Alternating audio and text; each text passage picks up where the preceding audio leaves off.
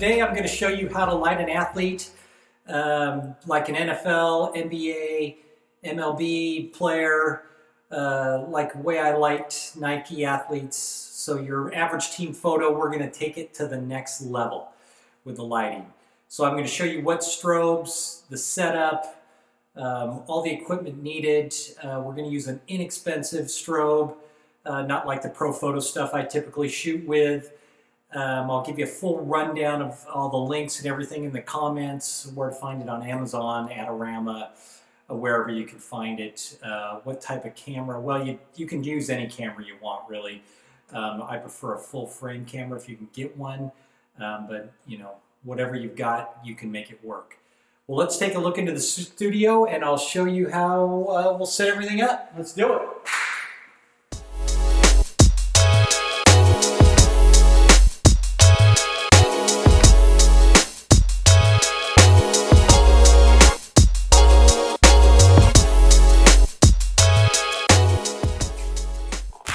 All right, everything's pretty much set up out there, dialed in. It's a good thing, I've done it a million times, so I kind of know where everything goes. But I do use a tape measure, and I do make a ledger, a map of what I've done before, so I can easily get back to duplicate what I've done before, just by making some small measurements of where stands were and heights and power settings on the strobes and things like that to make setup a lot quick and easier. So now I'm going to show you how to go from this to this. All right, let's take a look at the setup. So first off, let's talk about the camera flags right here.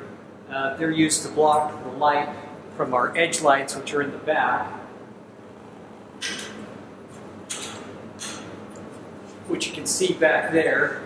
Blocks those from adding any kind of flare into the lens. So we use that. You could use, these are camera flags that I've got. You can use cardboard. You can use anything you want, really. Just as long as it's black. It's usually good black, so it's not reflective and it won't bounce light back on to your subject when they're in the set.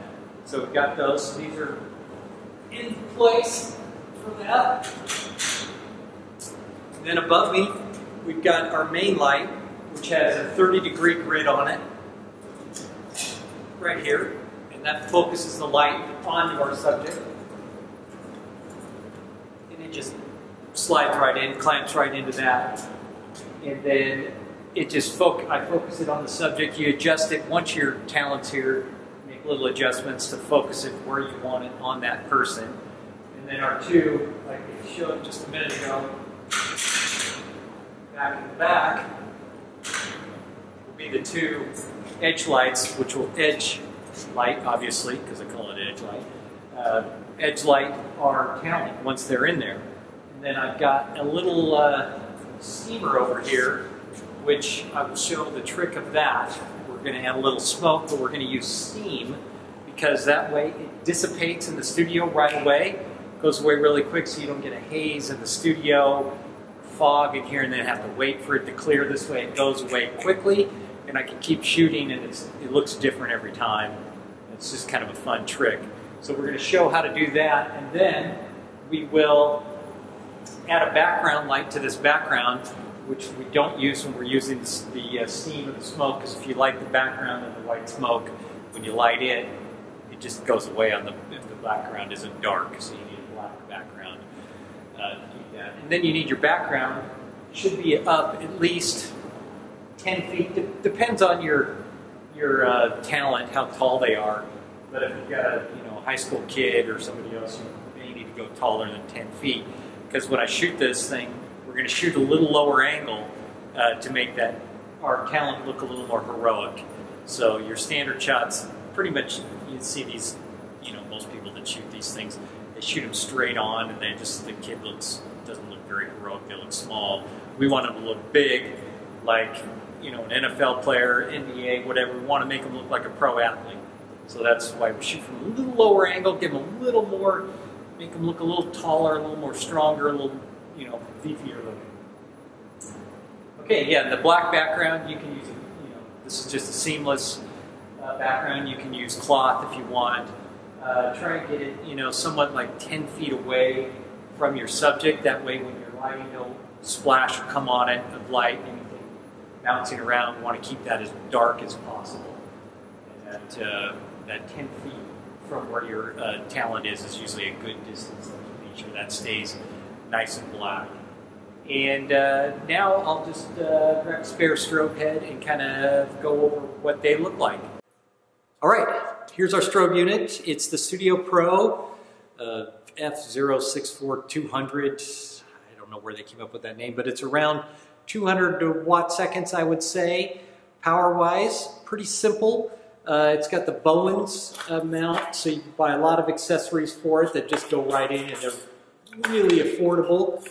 And I've got a 30-degree grid on most of the lights out there, is what we're using on this shoot. And they just slide right in like that. Easy on in the back, power's right up. 1/10 of a stop controls right here, which is very nice. Full power is 6, but it's like 200 watt seconds. And then you've got your controls. You can control each head. You can give each head a number. So when you're using the little remote here that they offer, which is a great value, it's $49, I believe, or $29. I will put all the equipment and stuff, links for where you can find it on Amazon or wherever, Adorama. But you can control what number you want this to be, so I can control this head versus the other heads, and you can just control it through here, and then it just fires right there. It goes right on your hot shoe, which is great. We'll have it on the camera when we get our talent here.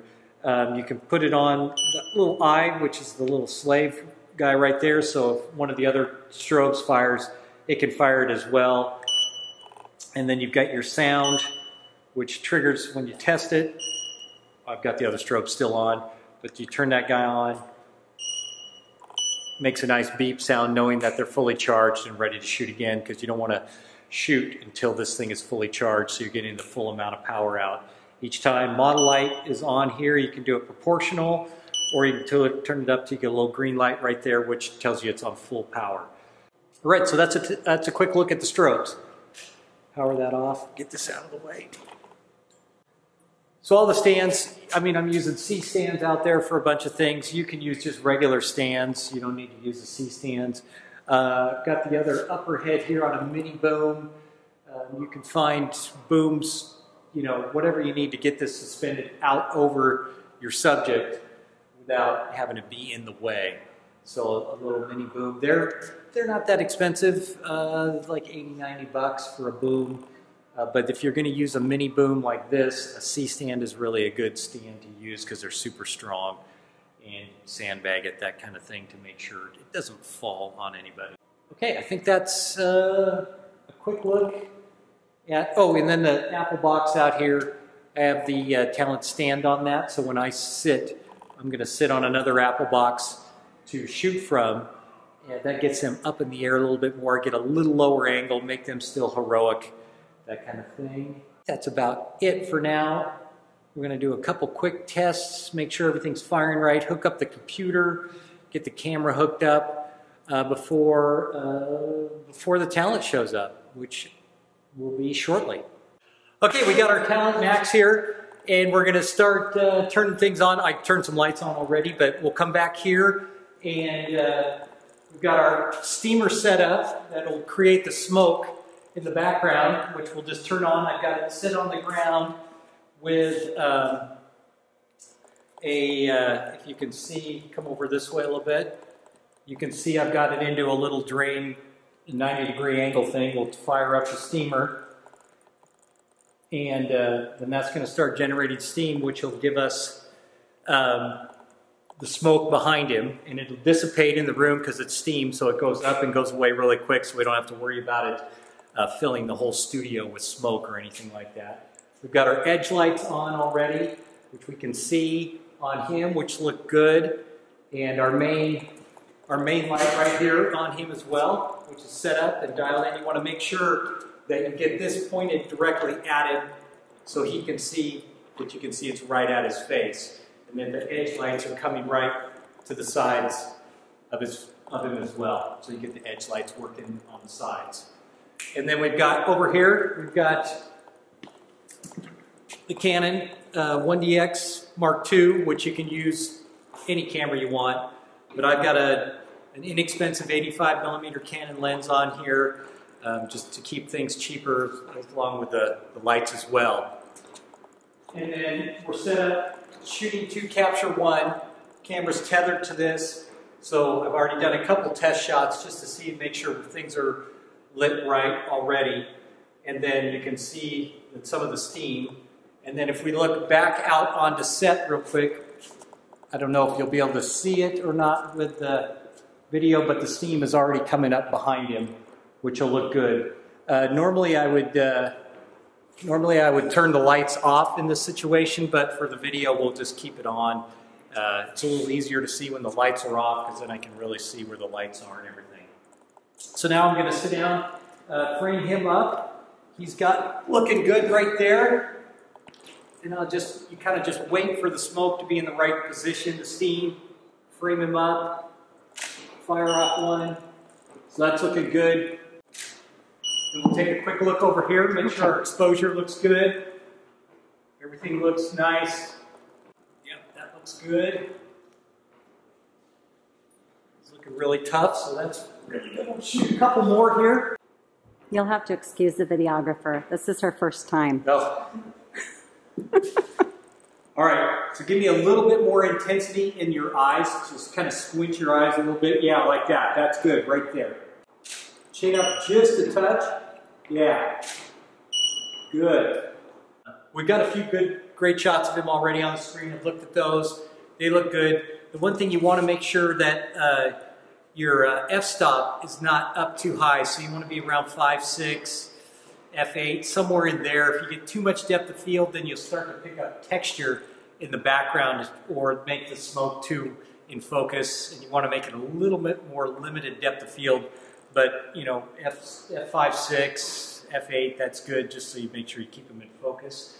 And now we're going to make a quick little change to the background in case you don't have a commercial steamer like I have. For the smoke, we'll just do a spotlight on the background, and we'll do a quick change for that. I'll show you how we set that up, and we'll do a couple more, and then we're done. Okay, now we're going to add an additional light to the background, get rid of the steamer to do a little bit different in case you don't have a steamer. We're going to do a little spotlight on the back, and on the background, all the other lights have a 30-degree grid on them. This we use a 20-degree to make a little smaller light on the back. And then we use a little bogan floor stand. Put this guy on. And then you'll adjust the background power, angle, and tilt once you get the model back in there to get it to where it's a desired look for you. But that should be good as a good starting point right there. Okay. All right, we got our model back in there, our background light in there. We don't have to worry about it seeing it because we're cropping above it, and that's why we're having him stand on the Apple box as well to give him that little more heroic height for me. And then we'll just do a quick test here. And I can see on the screen it's not bright enough, so I'm going to make a quick adjustment to brighten that up. There we go, showing up good now. Now a little tougher. There it is. Good. All right. We got it. Good job. Okay, now we'll look at what we've got on the computer and make our select. All right, so we're making some selects. I've already gone through and looked at these. Found what I like. The steam looks really good here. So now we're going to go in and make him look grittier with some changing the contrast over here. Going to jack that up pretty good. And this, again, this can all be to your liking. You can mess around, do what you like. And up the saturation just a little bit. And then once you take the contrast up that high, you got to bring the exposure down. Just a little bit here. And then I'm going to bring up the shadows just a touch. Like that, somewhere in there. Levels, I'm going to bring the black in just a touch as well. And then down here in structure, I'm going to take this way up and give it a little bit of a gritty, that'll help give the gritty feel to it. Somewhere in there looks good like that. Yeah, it's looking good. Maybe take the exposure down just a bit more right in there. That's looking pretty good. Black's looking pretty good. Yeah, that pops that steam in the back a little bit more. I like that. I brought the curve in just a touch as well. Yeah, so that pretty much has it right there. So then I'll just process this out to the desktop. And then we'll double check that it looks good in Photoshop. Now we got it open in Photoshop. Everything looks good. Saturation to me looks a little high, so I'm gonna bring that down just a little bit. Saturation just a touch. Yeah, just a touch in there. That looks good. And then I'm gonna blur out the bottom of his legs just a little bit too, because that looks a little too, with a little tilt shift filter. Bring that on there. Get rid of that. I don't want to turn it. I just take it up. Yeah, that's good. And then we'll just bring up the blur just a little bit. Yeah, something like that. Looks good. Good with that. How that comes out. Yeah, that's nice. Just a little bit of blur down there. Makes it all about him. Gives it a bit grittiness. And that should do it.